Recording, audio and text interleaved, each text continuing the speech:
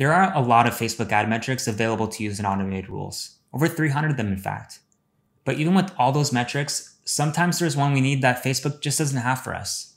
And with RevealBot custom metrics, we can create our very own custom metric to use in our automated rule conditions. It's one of my favorite features of RevealBot. For example, you can create a custom metric for your own conversion rate calculation, average order value, efficiency ratio, or even to create a moving ROAS or CPA target. Let's first look at how to create a custom metric, and then I'll show you some ideas for custom metrics you might want to use in your automated rules. From the Facebook Ads Automated Rules homepage, click Custom Values toward the top right. You'll see two tabs, Metrics and Timeframes, where you'll be able to see and manage all of your custom values in one place. We'll cover custom timeframes in the next video, so for now, let's create a new custom metric and the Create Custom Metric pop-up will appear. Here's where you can write your formula to make a custom metric. It works by using the default Facebook ad metrics in conjunction with your own numbers and mathematical operators. Let's start by creating our own conversion rate metric. The default conversion rate ranking metric from Facebook is a non-numerical conversion rate, and we can't even use it in Facebook's native automated rules.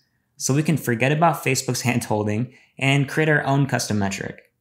Of course, the formula can be written in any way you want to define your conversion rate, but I'm going to use website purchases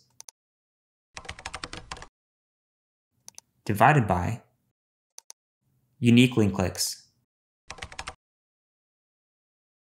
It's a simple formula, so that's all we need. We can choose whether this custom metric should be applied globally or just for this ad account. And I'm going to select globally since it's not specific to one ad account or another. We'll give our custom metric an appropriate name, define its format as percentage metric, and give it a quick description. The name and description will become important to help you organize your custom metrics when you start to make a lot of them. Now that we're done, click Create Metric to make it available in our rules. And now we can see it in our library of custom metrics. Let's create one more. Let's say we have a goal this month either from a client or a manager to hit a certain ROAS target.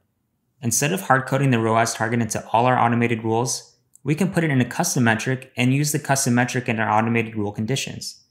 That way, if the ROAS target changes next month, we can just update the value for the custom metric, and then all our rules using that custom metric will be updated.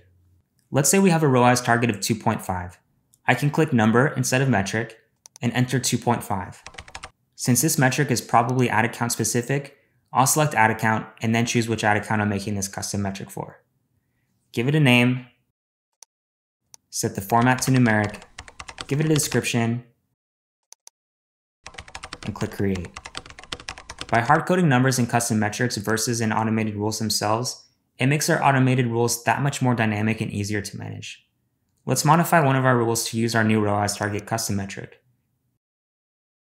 In our increasing budget rule made in a previous lesson, I'm going to change the first condition from website purchase ROAS greater than or equal to 3 to greater than or equal to our ROAS target custom metric.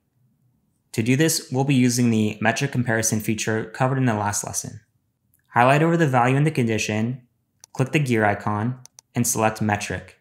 For the second metric, we're going to select our new ROAS target custom metric. Make sure it says greater than or equal to 1 times our custom metric, and choose the same time period.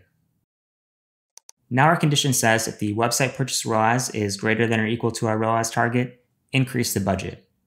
And again, if we ever decide to change the ROAS target in the future, this rule will reflect that change. Pretty convenient, right? Custom metrics paired with metric comparison is one of the biggest benefits of using RevealBot over Facebook's native automated rules. In the next lesson, we're going to take a look at custom timeframes, another way to bring even more flexibility and customization into your automated rule conditions.